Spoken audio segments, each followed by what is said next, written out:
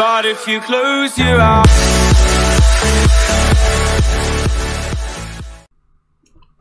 Alright, hello YouTube, and welcome to part 1 of my How to Make a Simulator series. In this series, I will be teaching you how to make a simulator from beginning to end, including stats, saving, rewarding stats, rebirths, purchasing items, trails, and anything else requested in the comments below. In the first part, we will be doing data stores and saving stats.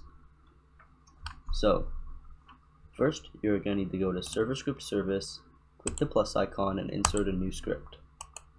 Right click and rename this DataStores. Now write local ds equals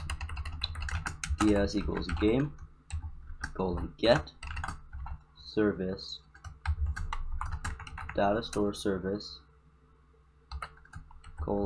get data store. I think I pressed instance there. Data store. Well, PLR data. If ever happens to you when you're typing code that you get this white bar that hovers over a certain character, just click the instance button. It should be in between your number pad and your main keyboard, just to the right of the backspace. Now that you add that, you're going to want to add, type game dot player added connect function PLR. Now you're going to say local leaderstats equals instance dot new folder player. This will create a new folder in the player called leaderstats. Then leaderstats dot name equals leaderstats to give the folder a name. Now, anything that goes under the leaderstats folder in the player will be displayed in the top right leaderboard. If the folder's name is not leaderstats, then it won't be displayed there. So now we're gonna make whatever we want to name our points.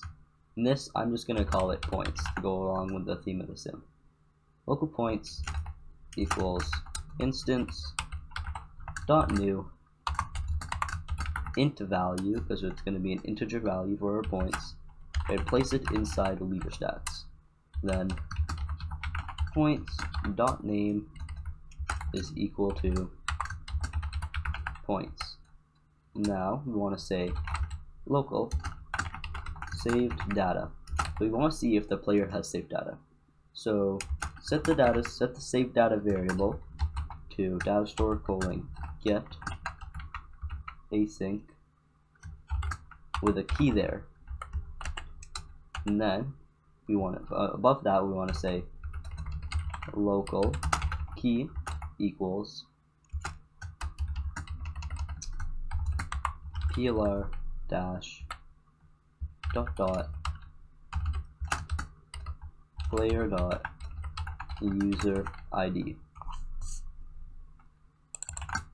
Now this is saying the local key, so say my user ID is 5123, my key will be player-5123, and since every player has a different user ID, the key will never be the same. So say I join the game, it's going to get the saved data for someone with key 5123. I'll be the only one with that key, so we'll get my saved data saved into this variable.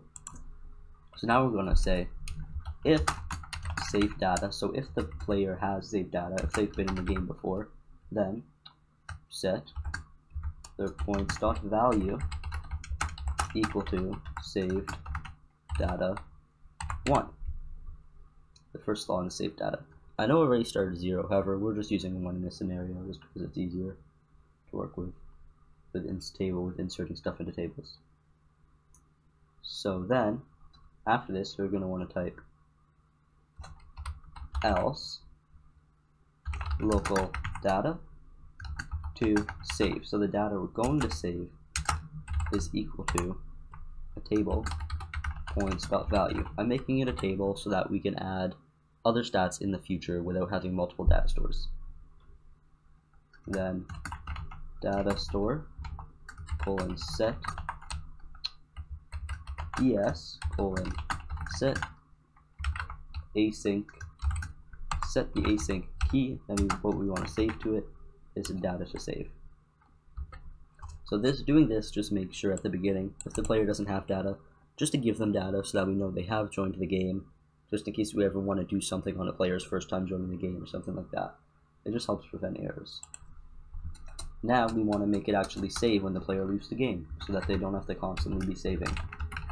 So game.players.player removing colon connect function player.